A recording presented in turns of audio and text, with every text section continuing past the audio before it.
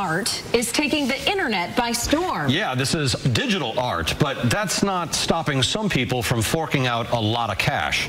The news station's Andrea Jackson is going to introduce you to it.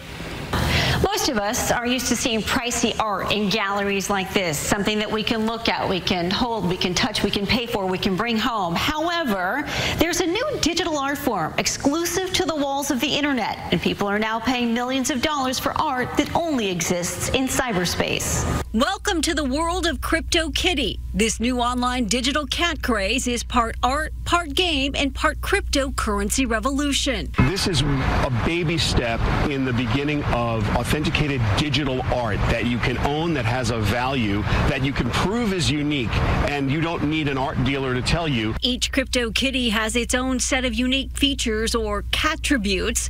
The violet tiger stripes and big cartoon eyes of this feline stamp with its own unique digital code, which makes it impossible to copy.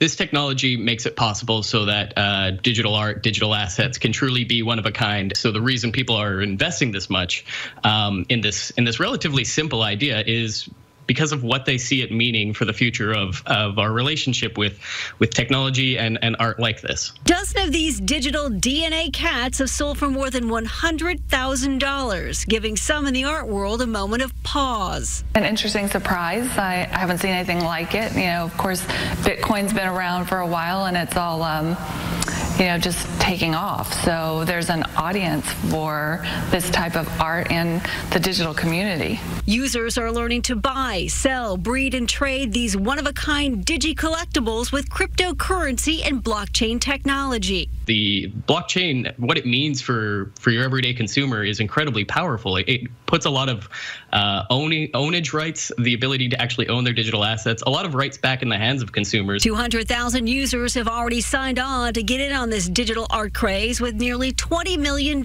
invested. Right now, close to 1 million CryptoKitties are living online, most selling for $1 or $2, with the rare breed getting 6 figures.